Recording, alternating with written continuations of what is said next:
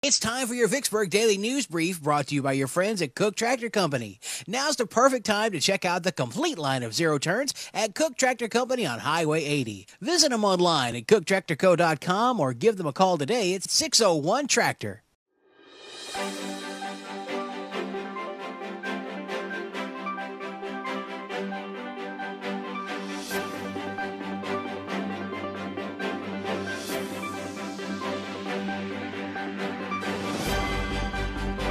Hey, it's Marcus James, and you're streaming the Vicksburg Daily News Brief. Vicksburg is chosen as a location to film a Lifetime movie. A Lifetime film crew visited the BB Club on Tuesday to film a segment for an upcoming movie. The movie My Stolen Life, which is a working title, is being directed by Dylan Vox and will premiere within 5 to 6 months. The BB Club will not be the only location to be filmed. Crews are expected to roll cameras at the Southern Cultural Heritage Center at some point during their 2-week filming in the River City.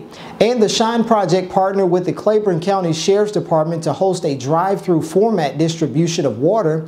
During the distribution, 252 total cases were given out, with 1 per household allowed to be claimed.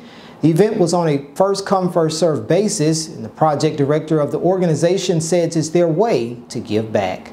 We do more of drive-through events, and since food insecurity has showed up and people not being able to afford to get food, water, we wanted to be able to provide those to the communities to encourage them to drink more water, number one, and hopefully keep them off of drinks and different things for the kids, and maybe help with, promote hydration and different things like that. So that's what we've been using these services for over the last year or so, is doing those type of events.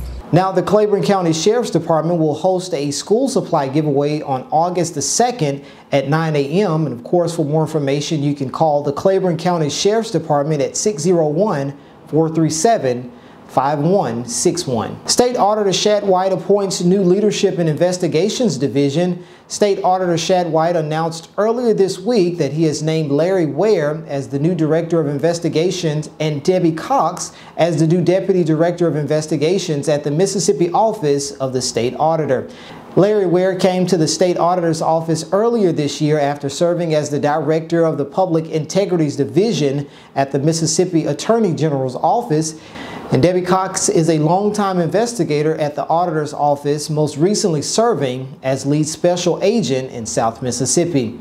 Now here's a quick look at what's going on in the sports world with our Vicksburg Daily News reporter, Keith Phillips. Come throw some axes. Have a drink with some friends. Get in on the action. We have fun friends.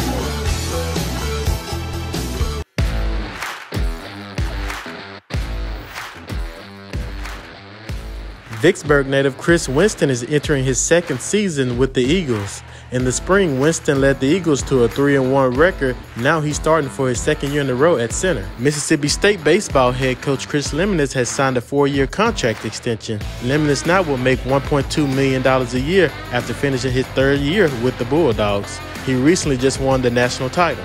Jackson State University just picked up a big transfer out of the University of Tennessee.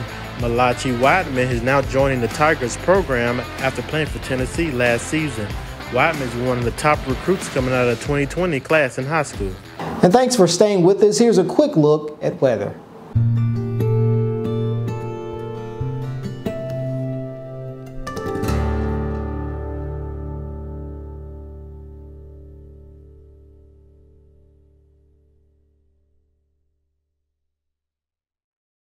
And the Vicksburg Daily News is looking to help you celebrate your birthday. We're asking viewers to send us a picture, a brief description of them, and how old they'll be turning, and we'll do our best to share those as you send them in. And of course, remember, you can stay connected with us and get updates anytime on our website. That's vicksburgnews.com. The Vicksburg Daily News is looking to help you celebrate your birthday. We're asking our viewers to send us a picture, a brief description of them, and how old they'll be turning, and we'll do our best to share those as you send them in. Remember, you can stay connected with us and get updates anytime on our website at vicksburgnews.com.